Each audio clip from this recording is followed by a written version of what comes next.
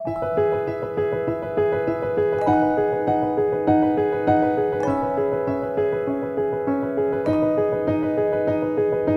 is Plinia. It's an opening in the ice. It's formed with the currents that come through.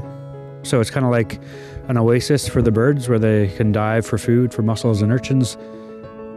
The eider is really important for the community here as a source of food. People relied on the birds for their clothing.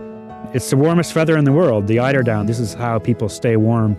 We've been doing a lot of research to kind of understand changing sea ice ecosystems and how it's affecting the animals and the ice and the people. And so normally rivers flow in the spring, but now they're flowing at the opposite time of the year. Down south, people are using hydroelectric projects and it's working against the seasons.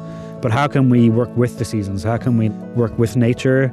The Arctic Eider Society invited the Google Maps team, along with the community of Sinikiluaq, to come and work with them to put their community on the map, on Google Maps, both through Google Street View, collecting 360-degree panoramic imagery of their town and of the sea ice habitat, and also by putting the places of significance to them on the Google map.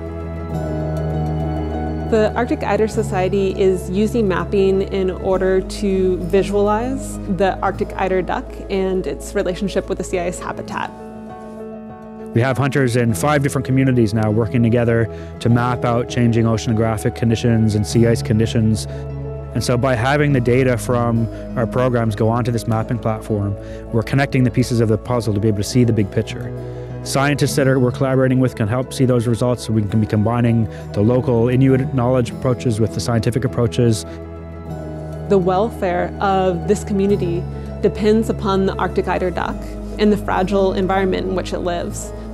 The Street View imagery is going to be adding another element to the storytelling in their advocacy that will allow them to communicate to the rest of the world about the Arctic eider duck.